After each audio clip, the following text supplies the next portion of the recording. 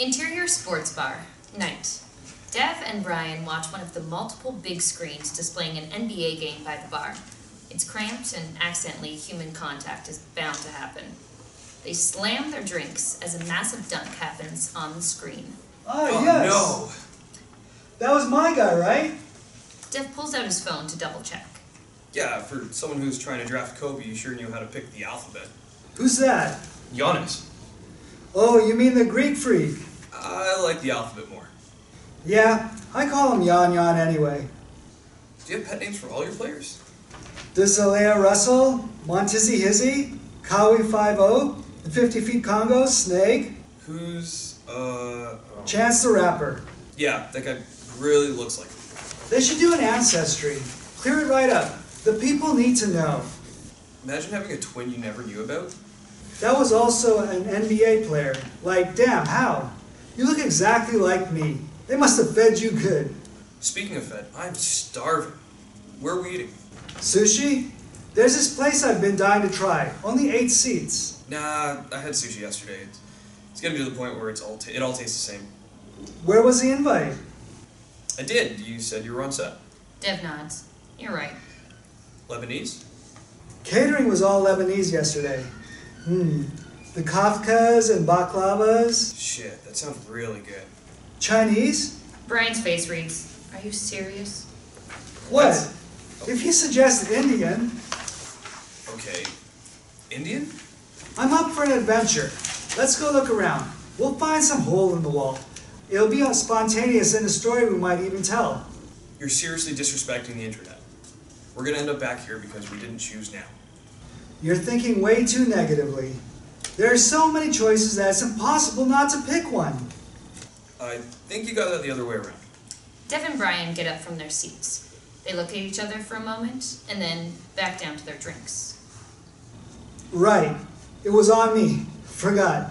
Dev throws down a few bills from his wallet. They head towards the door. As they slither through the crowd, Dev bumps into Wesley, Asian, early 20s, well-dressed and all smiles, carrying 2 glasses over to a table.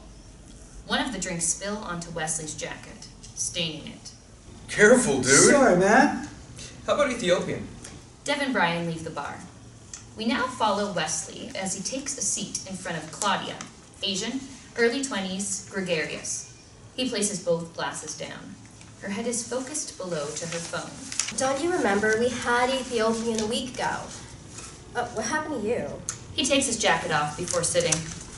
Some guy bumped into me. There's so many assholes at this bar. Some guy just let the door slam in my face as I was coming in. We made eye contact. His eyes and mine locked. Mine was an accident. Still. He didn't purposely bump into me. Why are you defending him? There's always a little purpose in every action. You're positive you didn't drink before we got here? Claudia grabs the empty shot glass. I can't make this my story if my glass is full. It's just sad. Can you go up and get another one? Do you know how hard it was to get these? I swear it was in some sort of sketch. Every time I tried to get to the bartender's attention, an attractive girl would swoop in and steal them away. So you think there's some attractive girls here? Don't test me now. You know what I mean. In the context of the story... Fine. Claudia sighs. She takes her shot glass and pours some into Wesley's until they're about even Steven. Ethiopian? That was the stuff with the spongy bread? Injera? Okay, I guess you've become quite the Ethiopian expert in a week. I only know because the server couldn't stop saying it. Try this with injera. Try that with injera. Injera. Would you keep it down? I wouldn't want one of these assholes to suddenly turn into Beetlejuice. She rests her hand on top of his. You're so lame. And I love you for that. Wesley dismisses the backhanded compliment. Claudia slings out her phone, ready to record. Can we cross our arms and drink these? It's for the story. I just got my drink spilt on me. Don't you think we're pushing my luck? Claudia looks at him dead straight in the eyes. She has to have the story. Okay. They interlock arms and down their shots. Claudia uses her free hand to record. Look! Claudia shows her phone to him. It's a boomerang of them taking their shots. Cute. How about Hot Pot? She puts away her phone. How about no? Don't you remember the last time I shit my pants? I can already see what happens. My stomach starts rumbling on the ride home. I start driving like I'm in Fast and Furious movie. Which one? Tokyo Drift? Wesley gives a head nod of approval. Thinking that there's hope that I can get to a toilet, only to come to the garage staircase and just boom. Right. Boom. It's not funny. I cried. I had to wrap my jacket around my waist like a little schoolgirl. I'm sorry, but it was a little bit funny. Not when it's you. I guess the lesson is that you don't know how to cook your own food. No. The lesson is I don't eat hot pot unless you're going with somebody experienced. I didn't have any issues. Yeah, I'm surprised for someone who goes, I'm afraid of the splashback. Can you drop them in for me? Hey, you can get some nasty burns if you're not careful. For an Asian, you're not very Asian. We can leave now, by the way. We just came here for your boomerang. Well, the talk at dinner's made me hungry. I thought you'd be the opposite, considering we just talked about how you boomed yourself. Claudia gets up. Wesley? Wesley quickly submits. He grabs his jacket as they slip through the busy bar and out the door. Exterior, streets, continuous. It's a bit more quiet out on the streets. Cars zip by and people walk with purpose. Wesley carries his jacket due to the stain. They walk past storefronts and restaurants. Some are busy and some are ghost towns, the natural bustle of the city. They rub shoulders as their hands brush up against each other while they walk. It's all normal to them, and you can tell they're comfortable together. How about Vietnamese? Really? I don't understand why we can never go out for Vietnamese food. I don't need to go out to eat my people's food. Well, my parents cook it better than anywhere here. I don't want to see your parents every time I want to eat Vietnamese food. Why? They're harmless. I love your parents, but don't get me wrong, but come on. It's like saying I'm going to suck on my mommy's teeth because her milk is better than all the other milk, and it's free. Okay, you've just painted an image I can't get out of my head. How did you get that from me not wanting to pay for subpar Vietnamese food? Just think about it. I'm good. So we're going to go our whole relationship eating Vietnamese food at your parents'? Unless they die, yeah? Okay, I'm not hoping they die, but if we had to positively spin that around, that would definitely be one of the only perks to their deaths. Claudia. Okay, too far, sorry. They walk past a fancy, very whitewashed Vietnamese restaurant, a complete opposite to an authentic one. The floors aren't sticky, it doesn't smell like fermented fish and goat innards. Ooh, how about this one? This isn't even real Vietnamese. It's whitewashed. Fine. Wesley's shoelaces come undone. He stops in his place, kneeling down to tie his shoes. Hold up, let me tie my shoes. He places his jacket down on the ground. In the process, a pair of keys quietly jingle out of one of the pockets. They both don't notice. Claudia waits. Oh, by the way, I'm hanging out with Novak tomorrow, so feel free to do whatever. Wesley looks up at her, confused.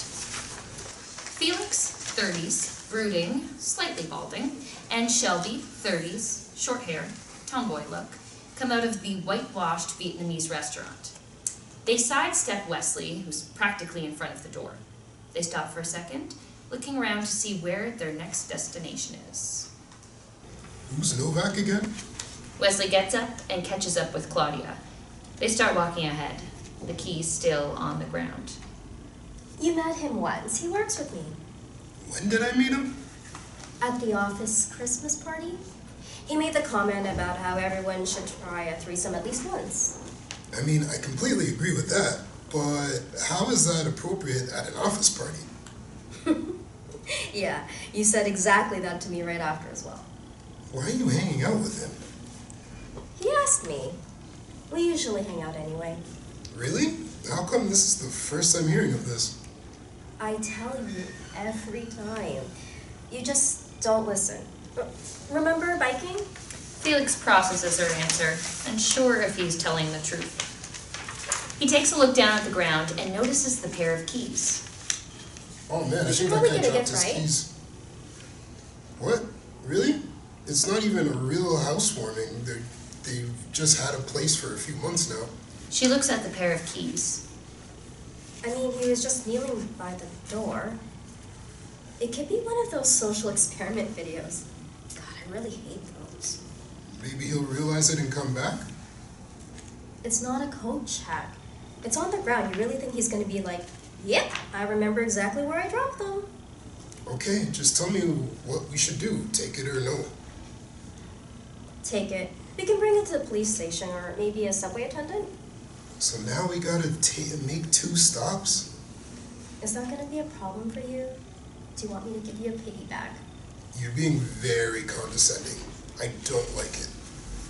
Do we really have to get a gift?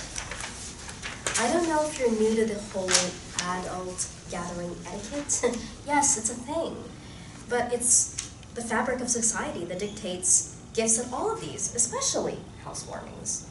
I know it sucks, but we gotta play ball or else we don't get gifts. So, this is more selfish than selfless. Yes. You best believe if they don't get us a gift for whatever thing we'll have next, I'll bitch them out. Just pick up the key so that we can go, Felix. Felix grabs the keys from the ground.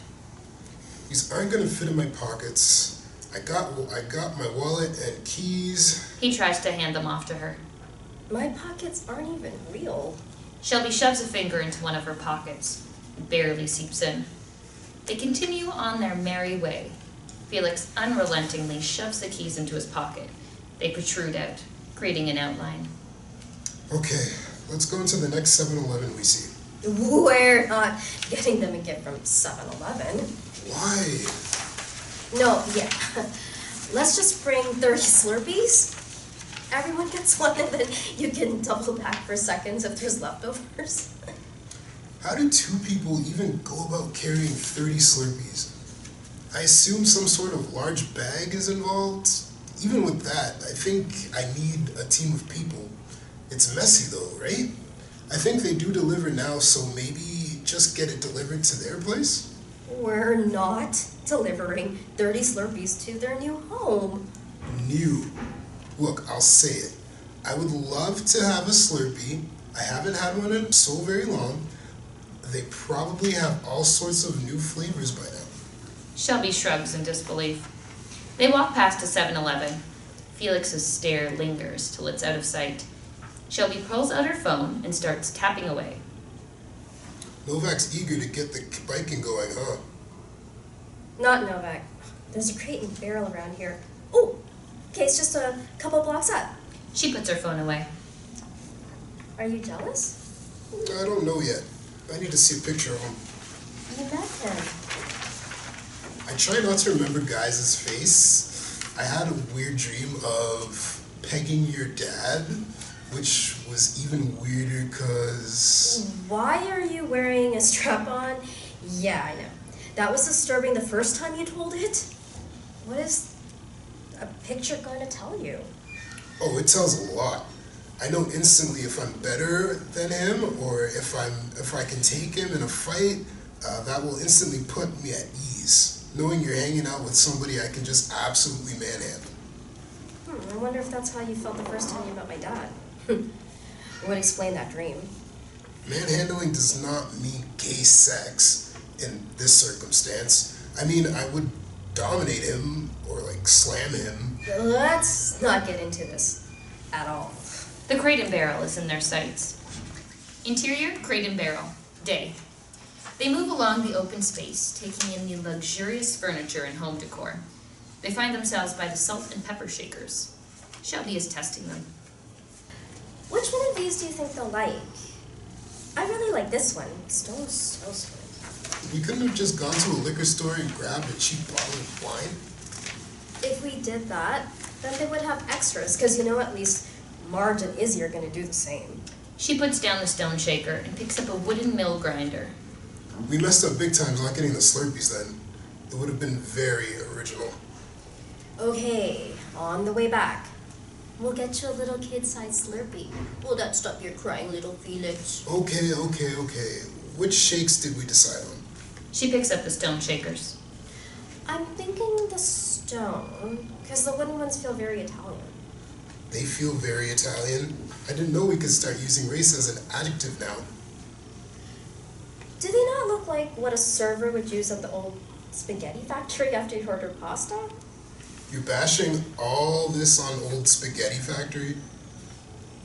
Oh, shit. I just remembered. We got them a pair of shakers for their wedding. We did?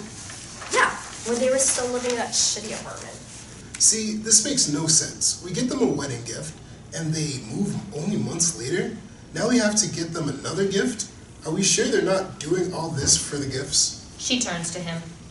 Holy shit, you might be onto something. She wanders to another section. Felix drags behind her. They walk through a chinaware section. Plates, bowls, cups, and mugs, all in various cutesy designs. Shelby scans and caresses some of the plating. How about China? Some of these are cute. I feel like you can't just buy one. It's a whole set or nothing kind of deal.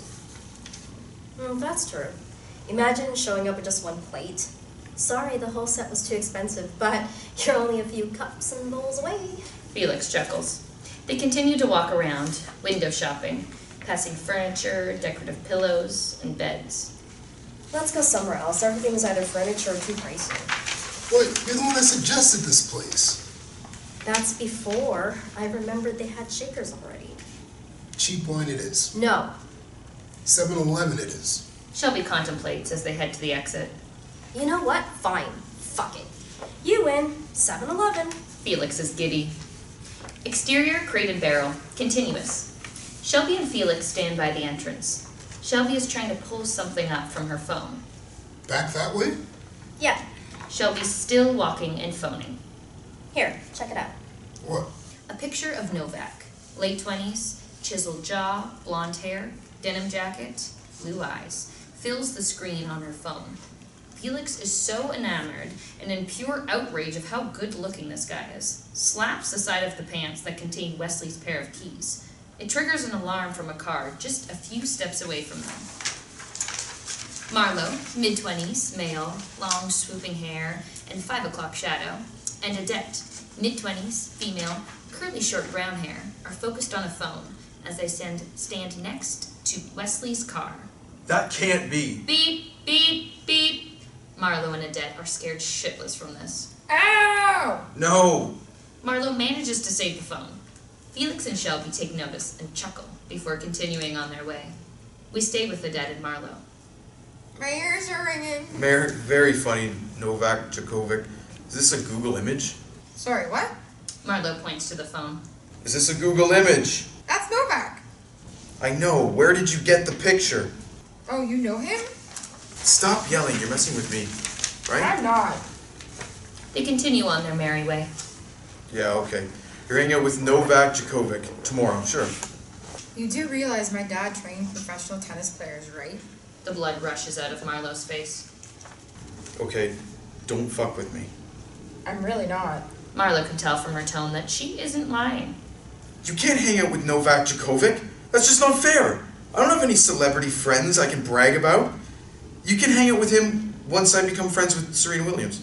That's not gonna happen. Why? Her thigh is the size of your head. Please don't fall in love with him. Not jealous, honest, just doing my part as a boyfriend.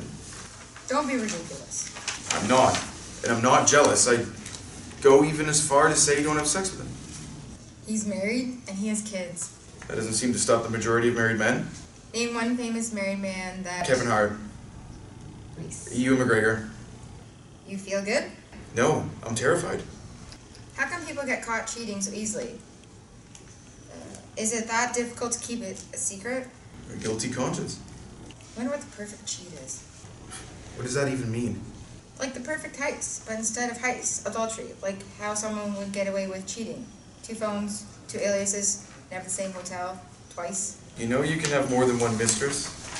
I'm talking about a lover, not random fucks. How are those even the same? The police aren't having sex with the burglars. The act of adultery isn't a crime scene. You can get away with that easy. You can get away with the heist easy. Did you see Ocean's 11? Yeah, you can't have 11 men pull some adultery bonanza together.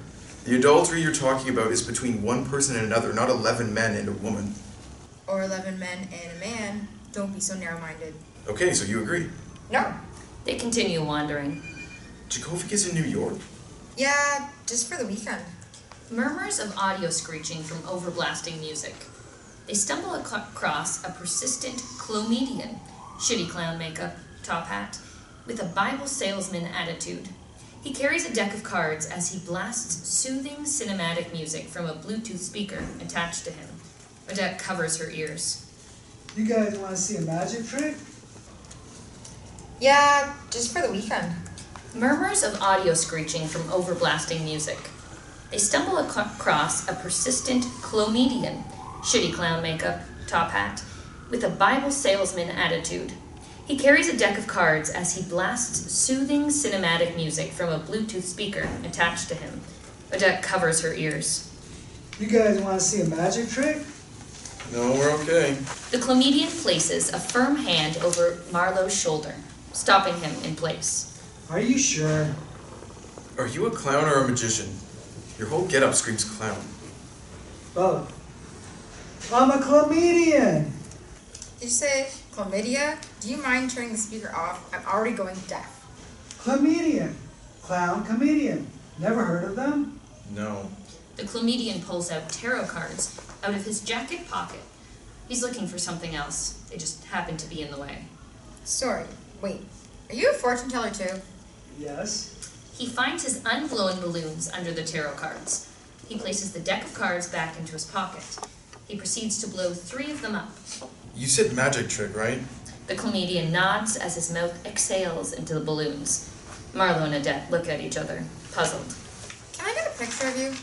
He doesn't acknowledge the question. He proceeds to wrap the 3 balloons into a shitty-looking monkey. It's like a 5-year-old kid's drawing of their parents.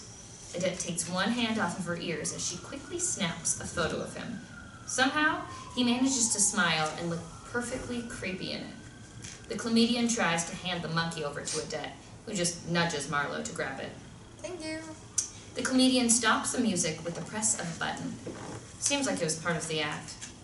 That's going to be $3. What? That wasn't a magic trick.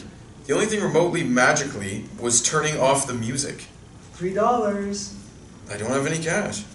It's okay. I take e-transfer. The comedian points to his jacket, his email embroidered into his jacket. Wow. That's extremely business savvy of you, but no. You gotta be out of your mind if you think I'm gonna e-transfer you. He means out of your mind. Marlowe takes her hands away from her ears. Oh, he stopped? He just means you're out of there with your zany out-of-the-box ideas? Again, the comedian places a firm hand on both their shoulders and grins like the Joker. It's intimidating. Once again, he taps on his jacket where his email is stitched in. We can just pay the man. Mark, e-transfer sounds secure. Marlowe pulls out his wallet, and lo and behold, crisp dollar bills struggle to stay within. Odette looks at him in disbelief. What?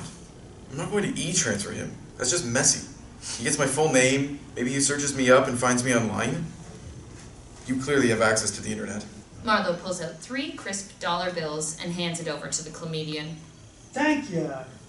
Marlowe and Odette try to bolt away from the comedian, but he creeps behind them. With the press of a button, the music blares from a speaker again. They turn around and notice him on their coattail. Odette holds on to Marlowe tightly. She's physically wincing from the music. They're nervous and a little bit scared. Have a good night. The comedian breaks away and finds a new couple to harass. Booga booga. Marlowe and Odette speedwalk the hell out of there. You just ooga booga'd someone. What are we going to do with this deformed monkey? That man looked like if Bob Hoskins played Pennywise. You're so right. He freaking does. I'm gonna send Novak the picture I took. He loves Who Framed Roger Rabbit. Marlowe reacts. Unbelievable. You don't even know what movies I love. That's not true at all. Exterior music venue. Continuous. They round a corner and come across a line of people waiting to get into some sort of music venue. A rope barrier squishes the queue into a neat rectangle. There's a Mexican food truck parked right next to the entrance. Point break, heat, snatch, inside man. Hey, we're here. They queue up in the line. Everyone loves those movies. Everyone loves Who Framed Roger Rabbit. Odette taps the shoulder of the girl in front of them. Hey, do you want this monkey balloon? I'm friends with the band and they wanted to give away to a mega fan, which I can tell you are. The girl snatches the balloon out of Odette's hands. She sounds like a 12-year-old schoolgirl who just saw Jake Paul. Oh my gosh, yes! Thanks, Birdie! Odette winces. She just can't get away from all the noise. Jesus, I'm going to be deaf by the end of tonight. Ooh, food truck. You want some tacos? Yeah, can you get me fish? Odette makes the Mr. Krabs money money sign with her hand. What? Money. I bought the tickets. You got them for free. Yeah, I begged a friend for the tickets to a band that you listen to. How terrible of me to ask for money for some tacos. I mean, you also offered the tacos to me. You can't do an offer-ask. That's a little backwards. Odette pulls her phone out, starts furiously scrolling till, bam! She shoves a video of Marlowe with a different girl. They're at some upscale restaurant, enjoying drinks and lavish food. Why are you showing me this? It's you and Tiffany. Yeah, no, I can see that. Why are you... I mean, it's just interesting. You treat her a lot better than me. Look, if this is about Novak, I was only joking. I trust you 100. Trust me? It's not even remotely about that. Why have you been hanging out with her so often? Sometimes I have to find out through your stories. She's an old friend who just moved back. Just helping out. I'm sorry, I forget. I know you guys text all the time. You look through my phone. You do the same. I don't. I mean, I haven't in a while. Let's just forget about it and start over here. Marlowe pulls a 20 out of his wallet. Odette snatches it from his hand. Odette ducks under the ropes. You're welcome. Wait, can you get me cartinas instead? Odette, with her ears still ringing, doesn't hear Marlowe. She pushes forward to the food truck.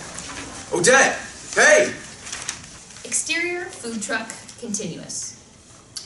Various condiments and sauces occupy the ledge of the food truck.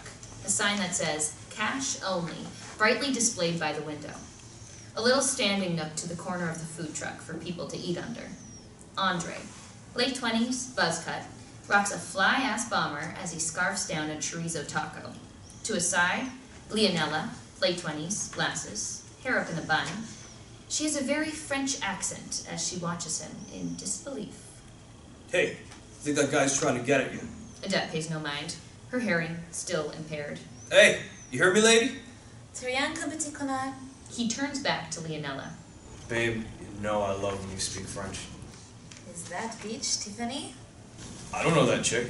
I'm just trying to help. I can't believe you texted her good night. That was once, and she was going to bed. You find any nudie pics? No. Any heart emojis? No. I'm loyal. You think you're so funny. Baby, just eat your tacos. You're talking hungry. You're the one who brought this all up. Yeah, because this Novak guy seems like a snake. Anytime I hang out with a guy, but they're always a snake or lizard or a fucking frog. You always get so defensive and angry.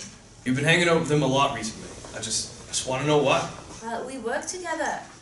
When we hang out with Tiffany, I never say anything. If you had such a huge problem with it, then why didn't you say anything earlier? What am I supposed to say? Don't hang out with her because I'm afraid you might fuck her?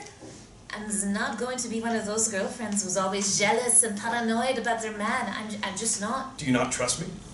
They eat in silence. Odette has slipped away in the background. Beat.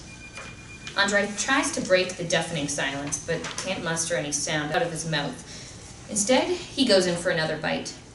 He starts singing that one part in Swoon Units by Digital Planets.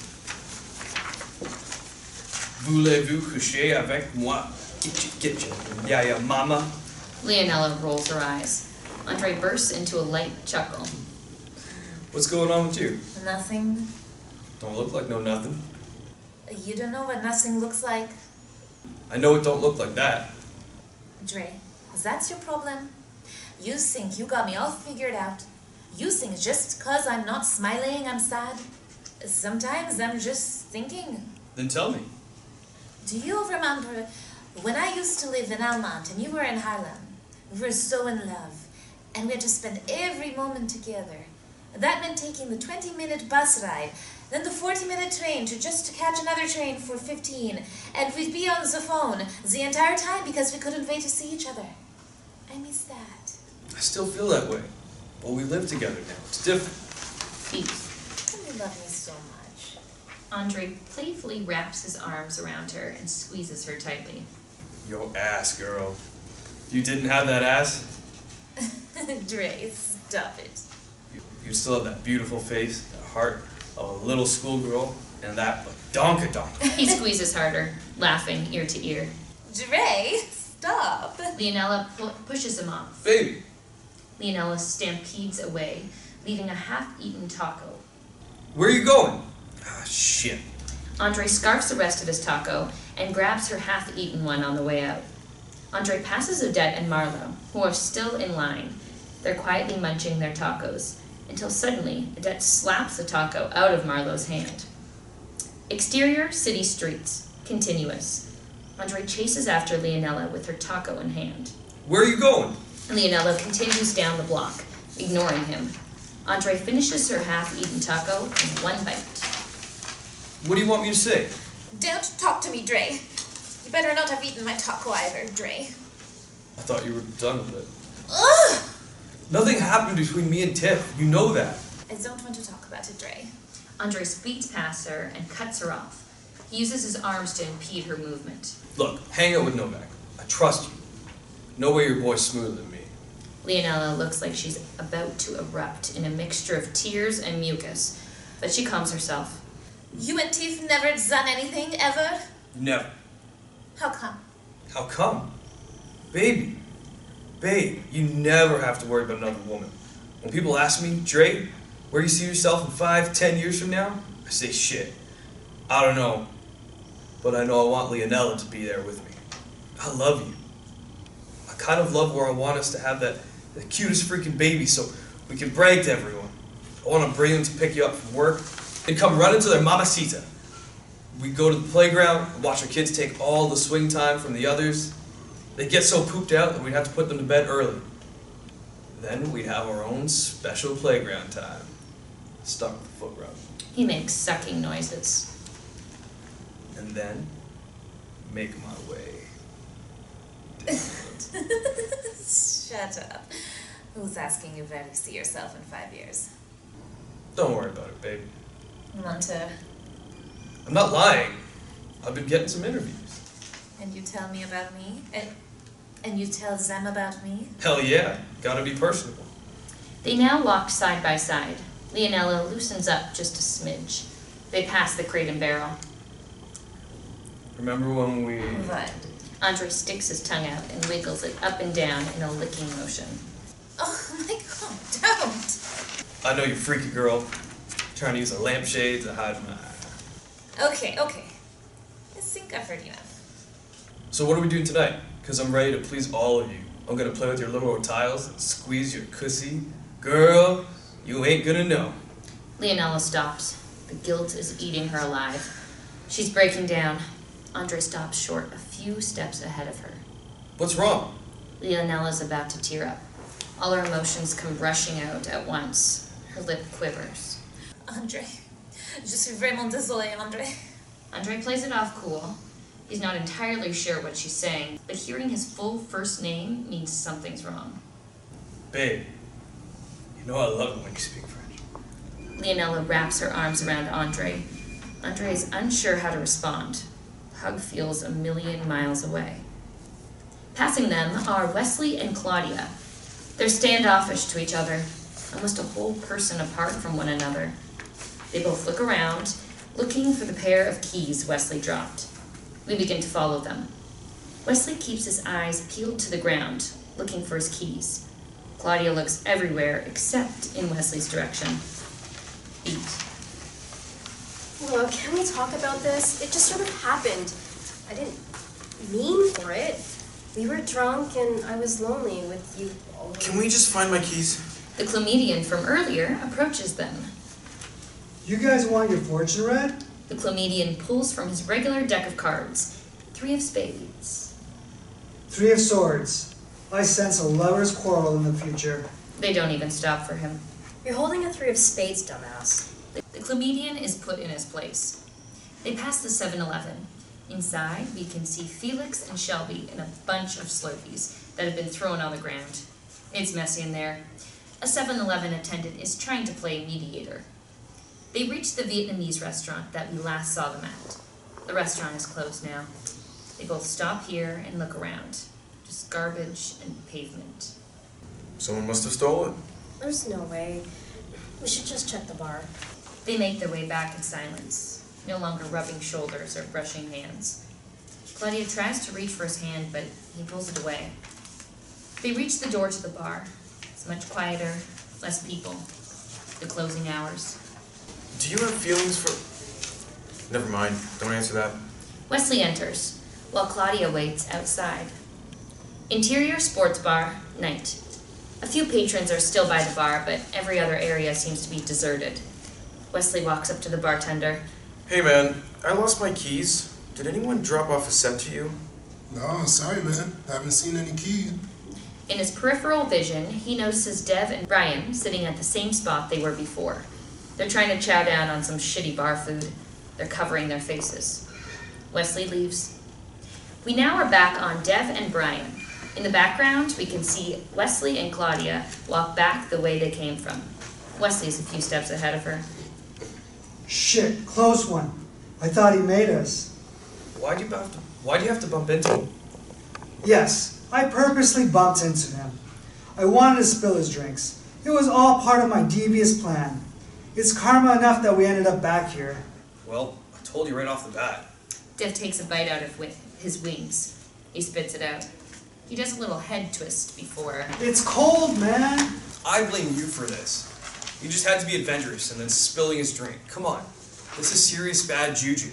Brian grabs a nacho and dips it in some guac, devouring it. Yeah. I don't see him complaining. Dev goes in for more of Brian's nachos. The highlights from the NBA game at the beginning are being shown on the television. This quickly catches Brian's attention. So, what's going on with you and Francesca? Did she fly back yet? Dev's eyes widen. His mouth, filled with a cornstarch cheese and guac, prevent him from uttering a word. Left.